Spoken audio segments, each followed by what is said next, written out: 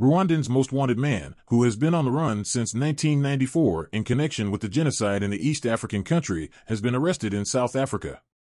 Fulgence Kayishema, 61, is alleged to have orchestrated the killing of 2,000 women, men, and children at a church in Rwanda during the 1994 genocide. He was arrested on Wednesday after he had been placed on the Interpol Red Notice. According to the arrest warrant issued, the fugitive was the police inspector in Rwanda who allegedly played a significant role in the planning and execution of genocide, where more than 2,000 people were killed in 1994. Genocide is the most serious crime known to humankind.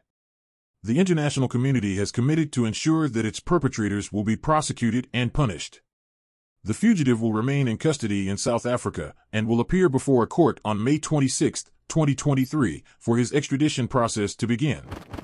Please like, share, and subscribe to our channel.